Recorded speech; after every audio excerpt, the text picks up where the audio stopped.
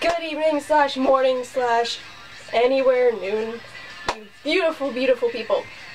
This is Jess here, and I have not been on for a long time, but I am back, and I probably won't be on for another few months or so, because I always find myself busy or too lazy to do anything.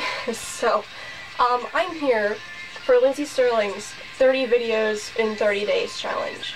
So, I'm going to be talking about, or at least stating, since I haven't been able to figure out what all to say in front of the camera in such a long time, yet I'm rambling right now. So, Lindsey, I guess what being brave enough means to me is standing up for what you believe, even if others think you're wrong, even if other people want to hurt you for it, but you know it's the right thing, and God knows it's the right thing.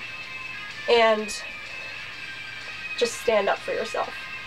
And Lindsey, we're spreading the Lindsey love for you, and my feelings personally, my heart and my prayers go out to you, even though it's been months and months.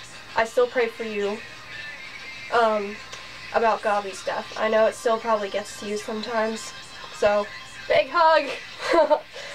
I'm so bad at video making, I'm sorry. But yeah, the point was back there somewhere. But stand up for yourself, Lindsey. Stand up for your music.